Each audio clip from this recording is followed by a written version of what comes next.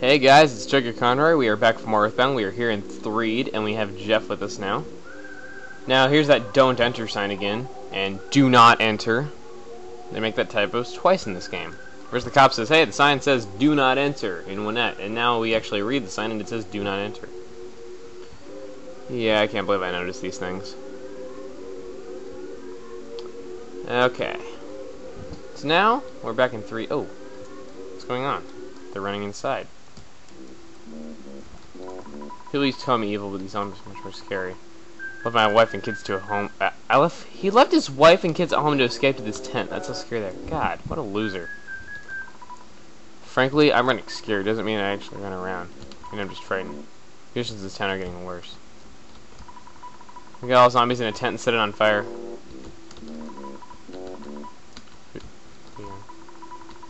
There's a weird object flying across the graveyard. It looked like it was straight out of a Saturday morning cartoon. Wow, did you come here on that flying interruption? Yeah, I mean, it even said boom when it exploded. Now, some NPCs will hint you at where to go next, but to be honest, I am just going to go there, because I don't feel like finding the NPCs. Yes, I know I'm lazy, whatever. You just go down here, and there's another tent down here, and another circus. Oh, what do we got? Some enemies. Now, people often mistake this enemy calling it the trick-or-treat kid. It's the trick-or-trick kid. Look at this. Enemy. Handsome Tom. Handsome Tom's useless knowledge! Alright, never mind.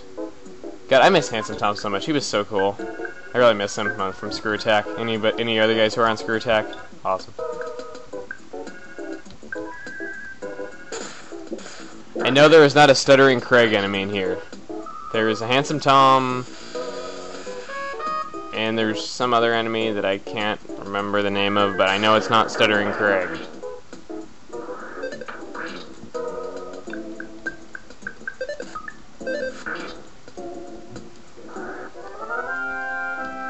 And yes, I do totally rip off Handsome Tom as part of Warp Zone when I say, you know, the Chugga Conroy's useless knowledge. Which I try to do once a week, at least in the shows. Okay, now we got this guy. Oh, oh God! Hey, here is a really tough enemy right here. The zombie dog. The zombie dogs are annoying as heck. I mean, I'm not kidding you.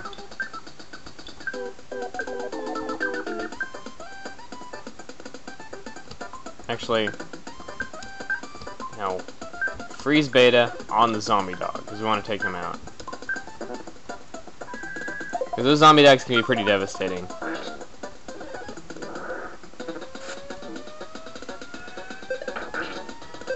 Now, when we were talking about that when they said they wanted to trap all the zombies in a tent and set it on fire, that's actually a hint for what we have to do next.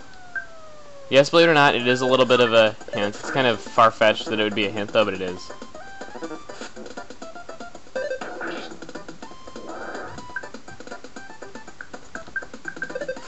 Smash! You got smashed by Paula. You know you're a loser. We'll probably go level 14. Okay. Good. Jeff grew to level 14. We got some guts on Jeff. Not bad. Let's heal Paula. And let's heal Jeff. Because we're going to need it. Look at how much more powered up Ness is. Look at that. Ness has like 99 more HP than Jeff. And he's got like... Let's just check out our stats. Okay, we're level 21. She's level 14. He's level 14. Oh, well. Oh, whoa. And we walk up near this thing. And this is a boss fight. The Boogie tent trapped you. I like how the battle background's actually the tent and everything, though, showing that we're trapped in the tent and all that. So it trapped us in the tent. The only time this battle background gets used, obviously. Okay. So, we're going to start off by doing PSI Flash, because I believe it is vulnerable to that. It might be, I forget, hopefully. And, let's use PSI Fire, because they were saying, you know, if you're trapped in a... Like, we were hoping we'd trap the zombies in a tent and light it on fire, so that was kind of a hint for what we had to do here. Because it's weak against that. And now we'll try using the bottle rocket for some massive damage.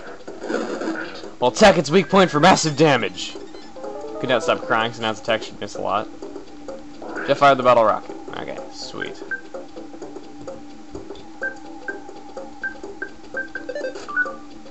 Come on, Pella, attack its weak point for massive damage. Okay, never mind. It shot fly honey out of its mouth. And that means that it can make us not able to move when it does that. Now, seriously, since when did flies make honey? I don't know. Or maybe it's like, you know, like... Maybe it's like being, like, racist or something like that. I don't know, like, you know, like... Hey, you fly, honey. I don't know.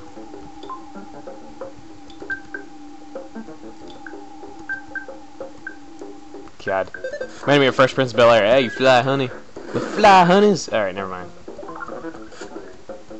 Enough of that. Fresh Prince of Bel-Air is awesome, though. And if you don't think so, I don't know what the heck is wrong with you. It is one of the coolest shows out there. Even in reruns. You know, let's branch out and try PSI Freeze, because I usually don't use it in this fight, so I just want to see what it'd do. If it does more damage than fire, I'm gonna laugh. 16! Oh my god, it died from 16 damage! As Weird Al would say, you're pitiful, you're pitiful, you're pitiful, it's true. Alright, never mind, it disappeared. And some zombies that were in the tent had this, they were controlling it. There's a jar of fly honey inside. Just what we needed. As Mario would say, just what I needed. Okay. Oh, we got a phone call. Hello, this is Apple Kid. I just wanted to let you know I finished a pretty unique invention. I'm not sure if it will help you or not. It's called zombie paper, and it can be used to trap zombies. Works kind of like fly paper. All you need to do is place paper on the floor of a tent or something. You've seen at least one tent around, right? And zombies get stuck to the paper. Move around inside the tent. You can catch a lot of zombies this way. In fact, I bet you could get rid of all the zombies that are terrorizing the area with this paper. Anyway, just ask the mock pizza delivery man to deliver the zombie paper to you, Ness. You should get it pretty soon. Never actually seen a zombie, but if there really are any, zombie paper would be very useful. I'll be calling you if I come up with anything else. That's kind of weird how he says, like, that there's zombies terrorizing the area and you could get rid of all the zombies terrorizing the area, and then he says that he's never seen a zombie and he's not even sure if there are such things. So that's kind of really weird that he would say that, because first he says that there are such things, then he says he doesn't think there are such things. Yeah, this guy I'll just pretend that you're Ness and I'll give you this. Hello, Ness. Go with this me on this one, okay? I've made the decision you're Ness no matter what. He just wants to freaking get rid of this. Probably got the zombie paper, that's right, Ness, wink wink. On my job, duty and giving you kids thingamajig. Well, goodbye. We got lucky. Yeah, the mock pizza guy. Actually, a little fun fact about the mock pizza delivery guy is this game came in a huge box and it included the player's guide and everything. Alright, let's lay down the zombie paper in here. But, there were some scratch and sniff cards in the back of the player's guide. Huh, what? Place zombie paper on the floor. It said it couldn't be used there for a second. I don't know. That's weird. But, one of the scratch and sniff cards was a mystery scent, and it was actually pizza was the mystery scent.